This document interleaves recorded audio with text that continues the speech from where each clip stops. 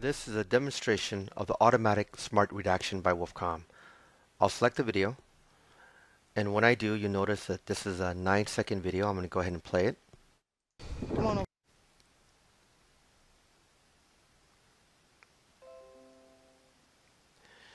And this video might be too long. I might not need the entire 9 seconds.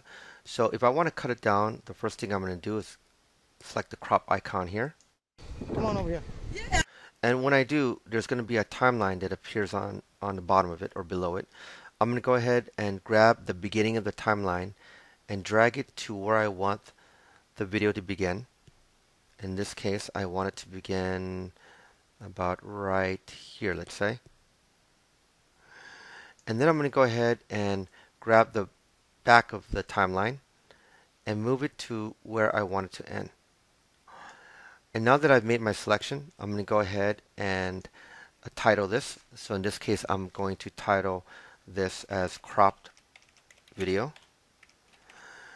And I'm going to go ahead and click submit.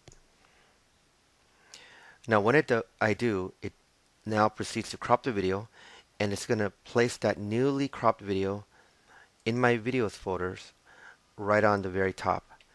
Now if you're evaluating other redaction software out there, the challenge when you're evaluating them is to see if they can redact moving objects or moving persons, because most of the redaction samples out there that we see is that they are redacting just a stationary person or someone standing still or sitting still. So you want to do a test and see if they can redact moving objects.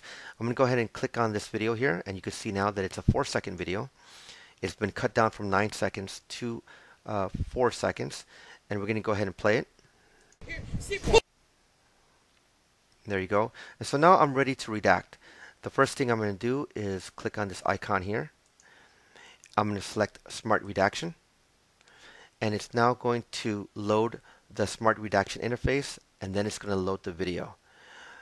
After it loads the video, I'm going to show you this. On the right side of the screen is your tools or your interface. So I'm going to go ahead and show you that this is the keyboard shortcuts. Clicking here is your settings where you could set your transparency for your redaction. You can scroll down and you can see that it also gives you different redaction styles that you could choose from. I'm going to leave it at pixelate because that's my favorite. I'm going to close that. We also can redact audio as well, but this demonstration is just for facial redaction. So I'm just going to go ahead and skip this audio segment for now and do it later in another video. Now what I want to do is I want to detect faces. So I'm going to go ahead and click on this, and I'm going to click redact. Now you might notice that there are several players in this vehicle. There's this lady in orange, this guy getting out of his car, there's a woman standing in, or a man standing in a doorway, and another person standing on a sidewalk. So the first thing that our smart redaction algorithm is going to do is it's going to try to detect all the faces that it sees in this 4-second video. Now let's go ahead and see, and what we see here that it's detected 2 people. Let's go ahead and play it. And there you go. And you notice that it detected this lady twice as person 1 and person 2.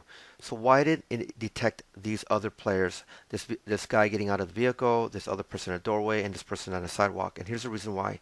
Because this person is so far away, there's no their image is obscured. There's no reason to redact, and so there's no face that's detected. You don't need to redact this person. The same thing applies here. This person's face is blurry, out of range of the camera, so you can't really detect that face, and there's no need to redact. And this person's facing the other way, and so there's no need to redact the back of someone's head. But why does our algorithm select this person twice? And I'll show you. It's because during the course of this playback, it first detected her face as person 1. But right when she looked away and looked back at the camera, it detected it as person 2. And that's because our algorithm isn't human. It doesn't know that it's the same person. It's 99% accurate, but it's not going to be as accurate as our own human eyes and our own intellect. So what I want to do now is tell our smart redaction algorithm that, hey, this is the same person, and I want to merge these 2 people. And I do that by clicking on the merge icon here. And when I do, both images of person 1 and person 2 will appear, and I can see that yes, this is the same person. I'm going to go ahead and select that, and I'm going to merge their paths so that it becomes one. And this is essentially telling our automatic smart redaction that, hey, this is the same person. And now we are ready to redact, and we do that just by clicking save. It's going to take a few seconds or several minutes depending on the length of the video. And once it's done, we can go ahead and play it back. And there you go. Facial redaction on a moving target. If the system is connected to your network, you can access our automatic smart video redaction from any computer on your network, simply by opening up a Chrome browser, typing in the credentials, and you're in and ready to redact.